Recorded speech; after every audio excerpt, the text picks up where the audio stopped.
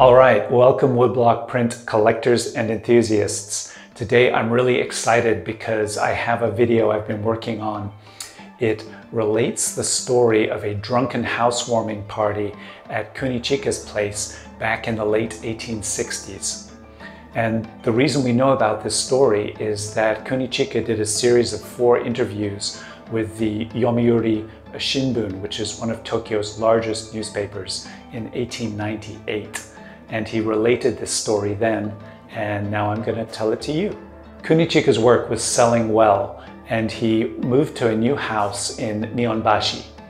In the evening, he walked around the block and he was thanking all of his neighbors for their housewarming gifts. And by the time he got back home, all the guests had arrived for the party. Okay, so who was at this housewarming party? Let's start with our host, Kunichika. We have a photo of him. But we've turned it into this manga-style image for the purposes of our story. Here are some examples of his work. He was well known for his images of beautiful women and for his images of legend and history.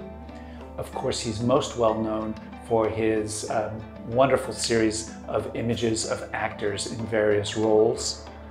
And let's not forget his triptych and his other prints of tattooed street bandits, or the otokodate. One of Kunichika's guests at the party was Kawanabe Kyosai. We have his photo and we've turned him into this manga image. And Kyosai was also known as the demon of painting. He was very mischievous. He would often paint when he was very drunk. He was arrested several times for his anti-government commentary and views. And when he was a child, he was walking home and he found this severed head in the river. And instead of running in the opposite direction, he picked it up, brought it home, put it on the table, and started to sketch it. So here are some of his prints. We're starting with the fashionable Battle of the Frogs. And now here's a picture of this gorgeous tiger. And this next print is Jigoku Dayu, or the Hell Courtesan, and it's really interesting. In the background here you've got all of these skeletons dancing and moving. Very amazing print. And finally something more simple: cat, mouse, and moon. Another guest at the party was Kuniteru I. We don't have a photo of him, unfortunately, so this is our image. And here are some print examples so you can get an idea as to his style. There's this beautiful battleship image, and this print of sumo wrestlers, and finally this print of Yorotsuyo Bridge. The final artist in attendance was Chikanobu. We don't have a photo of him either, and we've drawn him rather serious here because he had fought in several battles and was well known as a soldier before he became an artist. Here are some examples of his prints.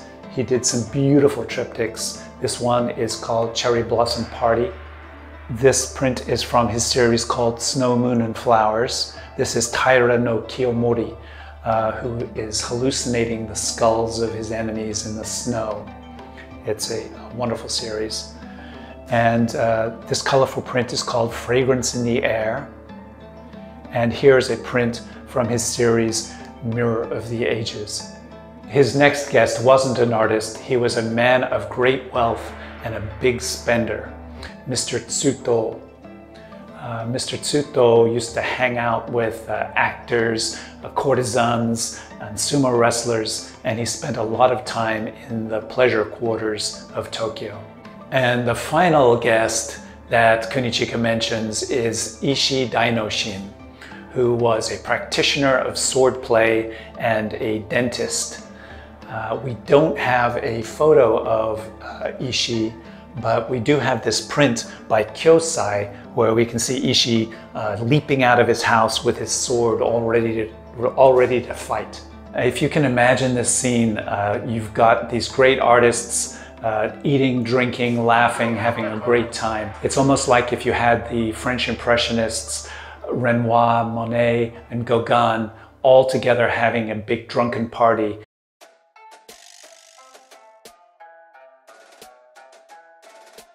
Kunichika had drunk too much and went upstairs to take a nap and had just dozed off when he heard a noise that woke him up. So he went downstairs to check. Kyosai was drunk and had removed Tsuto's brown coat and painted on it by dunking it in a bowl full of ink. Tsuto painted a face, and then Kyosai drew a water sprite or kappa in the middle of it. Kunichika said, "Just like me, sake is no good for Kyosai." In the garden, there were 2 or 3 tatami makers' racks lined up in a row, and on them were the new paper sliding doors for the entrance to the 2nd floor.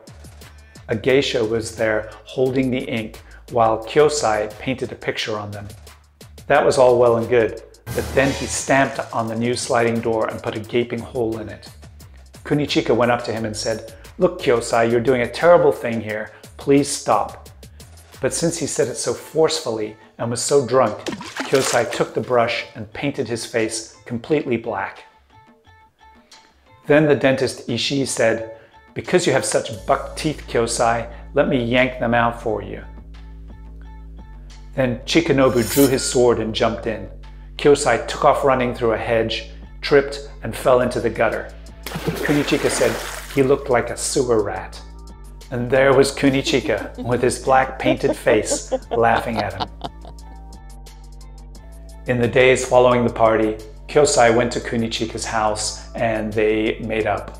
But Kyosai never forgave Chikanobu for drawing his sword, and they never collaborated on any prints going forward.